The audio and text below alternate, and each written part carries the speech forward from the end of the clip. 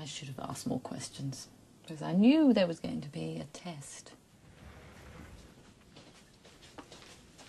Hi, how are you feeling today? Fine.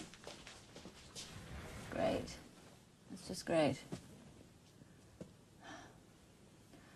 This is not my standard greeting, I assure you.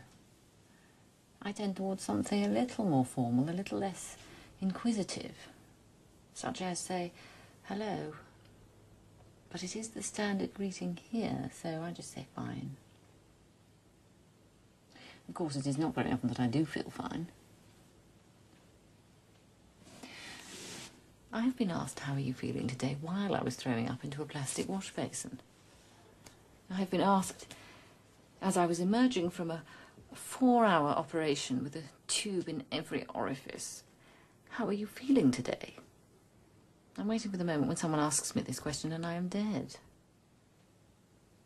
I'm a little sorry I'll miss that.